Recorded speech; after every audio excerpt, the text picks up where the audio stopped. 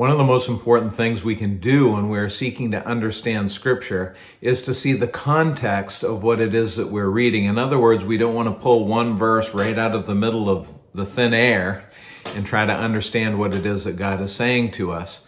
And so it is when we're looking at Colossians chapter 2. We've been talking the last couple of weeks about this section of verses, and Paul begins by saying, as you have received Jesus Christ the Lord, walk in him. So salvation is only the beginning. And he goes on to say that we need to be building on that foundation of our salvation, being rooted and built up and established in our faith. And then last time we saw that Paul warns that we not be influenced by the empty philosophy of the world. In other words, don't listen to those in our culture who would try to take one little snippet of biblical truth or humanistic belief and use it to sway you from the truth of the gospel of Jesus Christ.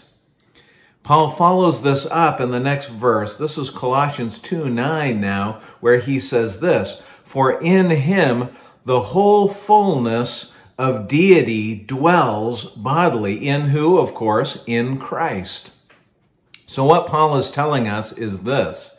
If we're to build on the foundation of our salvation, if we're to be established in the faith, and if we are to resist the lure or the deception of the philosophies of this world and the things that Satan would use to distract us from the truth, the antidote for that is to know intimately Jesus Christ. Why is it so important that we know Jesus Christ? Well, Paul says, in Christ dwells all the fullness of deity bodily.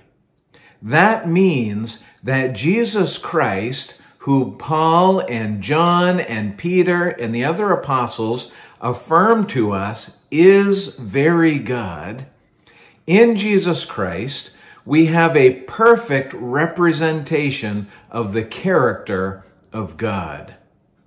It is critical that we understand that Jesus Christ is not God Jr. He is not God Light. He is God, and yet he lived on this earth bodily and physically. He demonstrated for us what it means to live as a Christ follower, what it means to serve God wholeheartedly, what it means to sacrifice everything, and to do it all perfectly. And so if we are to be established in our faith as Christ followers, if we are to stand strong against the storms of this life, our task is to know Jesus Christ intimately, because he is a perfect representation of the character of God. Can I challenge you today to dive deeply into the Word of God, to study the person of Jesus Christ, and to see in him all that we need in order to honor God with our lives.